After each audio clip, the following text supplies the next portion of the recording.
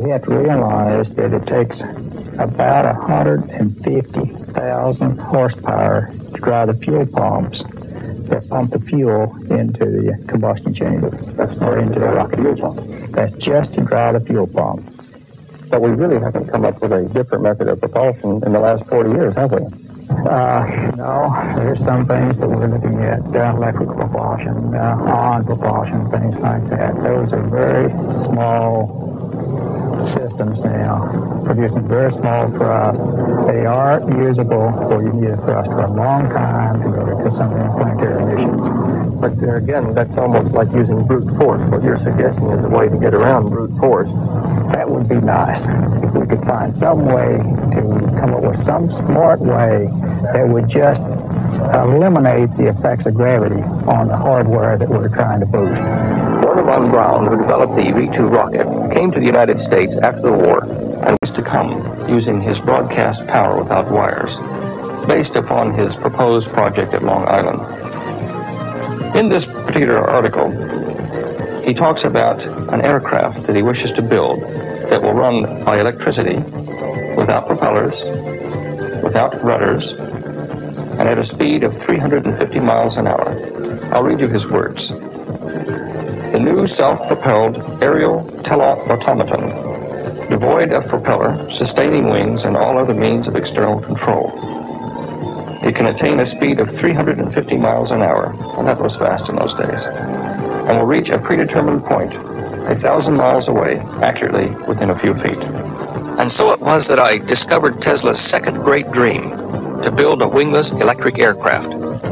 Tesla. Every decision that he made was based on what he could do to build a better propulsion system, something that was capable of taking us, for example, to the moon, or at least into space. You know, we've come a long way since World War II. The propulsion in these rockets. Where's the future leading us? Well, the thing that we need now is we need a breakthrough in a new concept in propulsion. That when we talk about chemical propulsion, we've stretched it just about as far as we can. We've always thought that the major advances to mankind came out of war. But what we need is an anti-gravitational device or something like that. And do you think that is possible? Who knows? Anything in the future is possible. What about the past?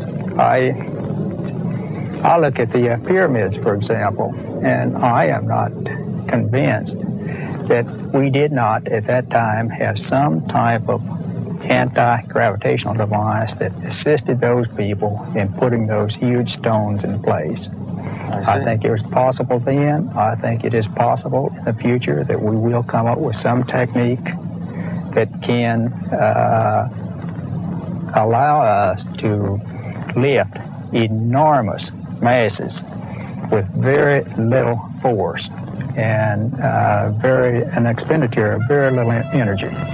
If we could find some way to come up with some smart way that would just eliminate the effects of gravity on the hardware that we're trying to boost.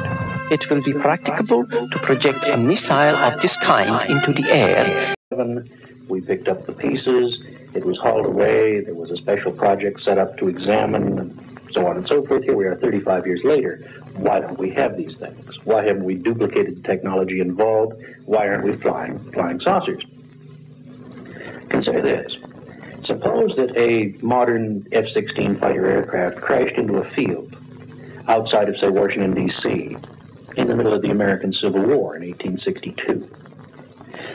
How long, then, would it take President Lincoln's finest scientific advisors to figure out how it worked, duplicate the technology involved, and use it against the Confederacy? The answer is, it couldn't have been done. They might have been able to tell you that it flew in there, but they certainly wouldn't have been able to tell you how, because the laws of aerodynamics were unknown at the time. They might have been able to tell you it was metallic, but they would have had problems analyzing it because many of the metallic elements involved were considered at that time to be unknown. Aluminum only developed a couple of years, well, I guess 20 years earlier than that, and something that no one used in the Civil War because the melting point was too high. They couldn't work with it. Other metals, titanium, You know, those sorts of things either were unknown or were so exotic that no one was able to do anything with them. Even something as simple as jet fuel, oil, essentially, would have been totally beyond their technology. The first oil well, indeed, was drilled in 1860 or 58 at Titusville, Pennsylvania. But the first process to crack oil and get gasoline and byproducts out of it was not developed until 1913. The pilot would have been an unusual creature indeed, assuming that he had perhaps some of the attributes common to 1980s human beings. Because consider this, in 1862 the average height was 5'7". The average weight was something like 130 pounds. If we're dealing with a pilot 6'2" and he weighs 180 pounds, he would have been a giant to those people. Yeah. And let's go a little further. Maybe he's got contact lenses. Or maybe he's wearing a plate, plastic tooth, or teeth in his mouth. Plastic. 1861, what on earth is that stuff?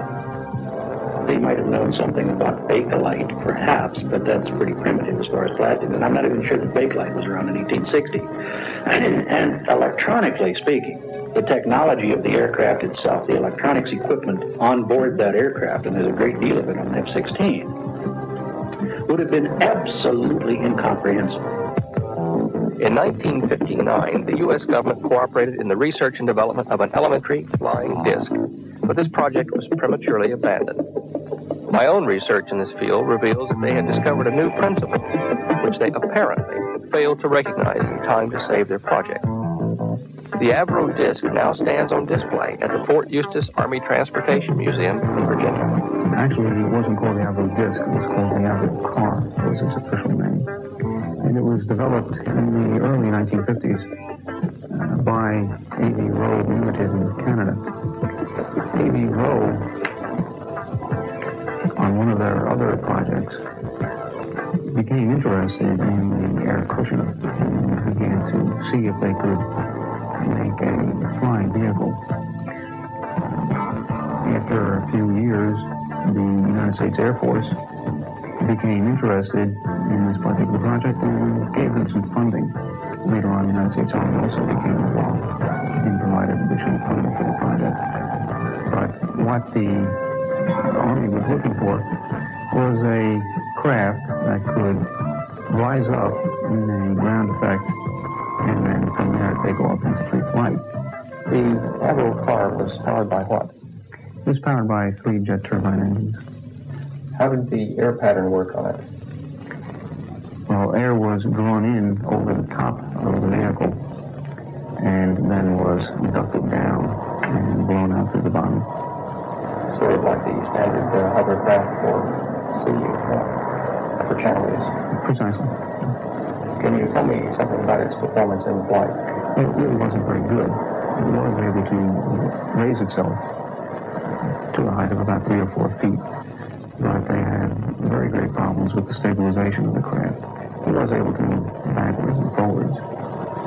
But even there, as the films that we have show, it was not able to move very fast. And I think perhaps that's the real problem with it, is that they were going in the wrong direction. The air cushion, used by other people, became very popular as hovercraft. The project finally came to an end in about 1962 due to problems with the fact that the power was not sufficient and the stabilization also was creating problems. Development of the vehicle resulted in a gradual improvement from the relatively unstable first flight requiring rapid pilot input. Various applications of the spoiler control system, which was abandoned due to lift loss with control applications, and ultimately to the introduction of the focusing control ring, which resulted in the most significant improvement to date. In the most recent configuration, with the addition of the pneumatic control boost, the vehicle displayed stable flight characteristics at a height of 3 feet and at speeds up to 30 knots. The wind tunnel test data showed, however, that the focusing ring control, though it had been developed for satisfactory hovering, was not good enough for forward flight, and that fairly extensive modifications were required to add an improved forward flight control system. Testing was therefore discontinued until the two vehicles could be modified in readiness for further wind tunnel and flight test programs. Certain designs and inventions lodged with the U.S. Patent Office prior to 1959 reveal the name Agnew Bonson, but no further reference was found of him after 1964. In California, untimely death. He was killed in a plane crash in June of '64. He was flying his own plane. It was a company plane. He crashed flying into a small airport in Worcester, Ohio, in the late afternoon. The runway had been newly paved. The sun was shining directly down the runway. I flew in with him to that same airport, and there were some power lines strung along one end of the runway. And I remember he said, "Someday someone will be killed here, and then they'll take them down." And that's exactly what happened. I think he was thought of by many people as being Crackpot. a crackpot, I guess. I didn't really say that. It but bordered on I think genius. It's the same type of thing that for any person ahead of his time, that people can only understand as much as they can grasp. He hired a number of scientists, among them Townsend Brown, and he was pursuing anti-gravity research. He was interested in building a flying saucer.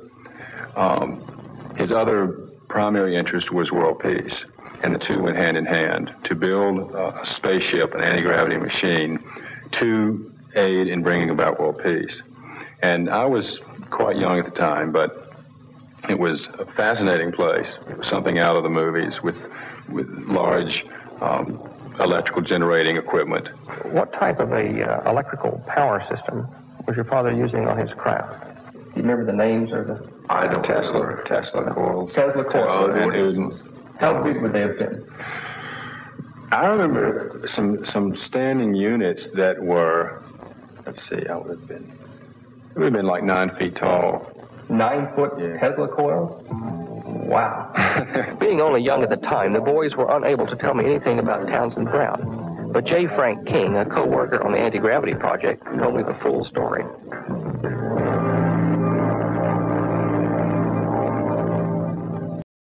It was electrical propulsion. Incidentally, I was trained in aeronautics. My formal education was in aeronautical engineering, so that was another reason why I was interested in this sort of thing.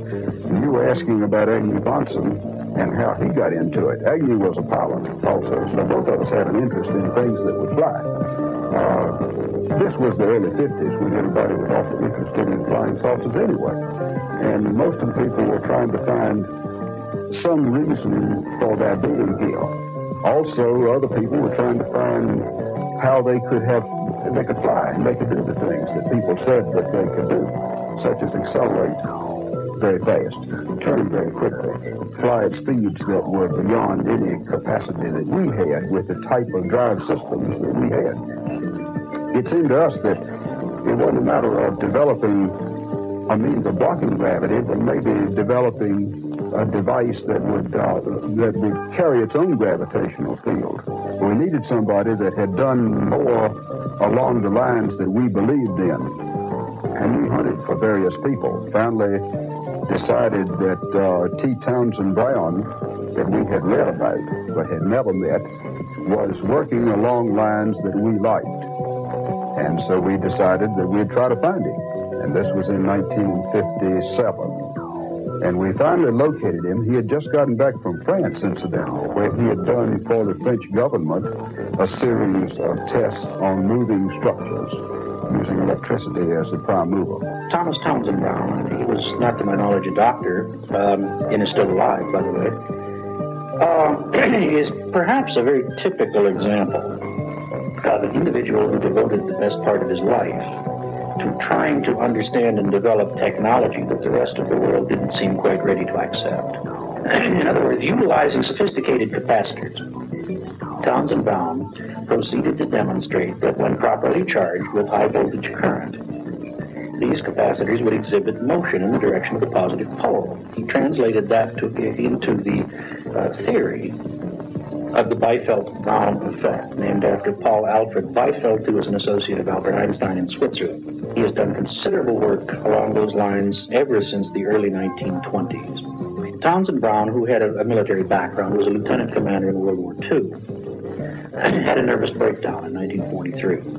We know he was very depressed over the effect on the crew members of the experiment and the subsequent experiment which took place at sea. He had previously been connected with his own project, Winter Haven, which had to do, probably would have caused a tremendous breakdown, a breakthrough in interdimensional travel, and was pulled off that project to work on the Philadelphia experiment. Suddenly a nervous breakdown, everything is. It's common knowledge in any government that people who have a history of nervous breakdowns are security risks. They're not given classifications. There are indications that this work went on in spite of Townsend Brown under top-secret government projects. But now, in 1957, Townsend Brown was again working with electric discs, but this time for private industry. We wanted to work on a smaller scale. Apparently in France, he'd been working in an aircraft hangar with a 16-foot tall piece of equipment, a really large piece of equipment. We didn't think we needed anything like that. And then later, we developed a different system. You know, this Biefeld-Brown would classically be electrohydrodynamics. And then later we went into magnetohydrodynamics, where we were using coils. And these were toroidals usually, almost always toroidal coils, because they were just easier for us to make, for one thing. It seemed that it directed the energy more nearly where we wanted it to go. As Frank sketched the electric discs he'd been familiar with as a child, the tension and excitement mounted inside me. Here again was confirmation that my researchers back home in Australia were heading in the right direction. It looks from what I've seen there that your father was faced with the brute force problem. Now, I, in my own research, and scientists that helped me in Australia, have been working on that same problem. I think I've probably gone just a little bit further than your father may have in the lab. I'm going to show you and see what your reaction is. Does this look familiar, gentlemen? Amazing. Fate number 1310990, lodged on 11 December 1970 by British Railways, detailed the technical data required to build a space vehicle powered by fusion energy. The space vehicle is circular in shape, and the primary source of particle emission is an array of lasers. However, in the middle of 1982, it was announced that the program had been abandoned. Is that shape or any part of it similar to what you were working with? Oh, yeah. At least 3 parts of it. The top part here. In the crafts that we worked with, we needed not only field shaping, which we achieved by this surface that might be parabolic, might be hyperbolic, might be something else, but at least a shaped surface, because we felt that the field had to be an unequal field. As the sun tried vainly to warm the cold North Carolina afternoon, I made my way into the city. There in the basement of the warehouse where Monson, Brown, and King had once worked secretly on their new propulsion system, I found a locked room. Inside, undisturbed for almost 20 years, were the very discs which had flown so noiselessly in a blue electrostatic haze for the magicians of that age.